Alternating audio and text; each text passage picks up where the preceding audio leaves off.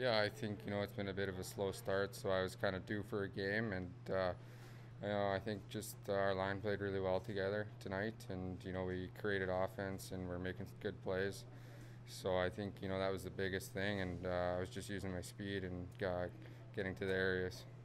When you're trying to find your offense and find your groove, are there any things that you can kind of that you go back to just to find success? You just try to stick to the process. Like what are you trying to get through to get back on your game? Yeah, absolutely. I think the biggest thing is just moving my feet. When I move my feet, I feel like good things happen, and I can get to areas where I should be, and just getting to the net and getting pucks to the net. And I think those are the biggest things. When you're not finding a game, just throw pucks on net and make sure you're moving your feet. And when I do that, I feel like offense comes and I play better as a whole. You got San Diego again in a back-to-back situation. You got them once. What do you guys got to do tomorrow to try to make it back-to-back? Yeah, they're going to come out a lot harder. I mean, everyone plays a lot harder when you lose the first one. So I think tomorrow is going to be a completely different game.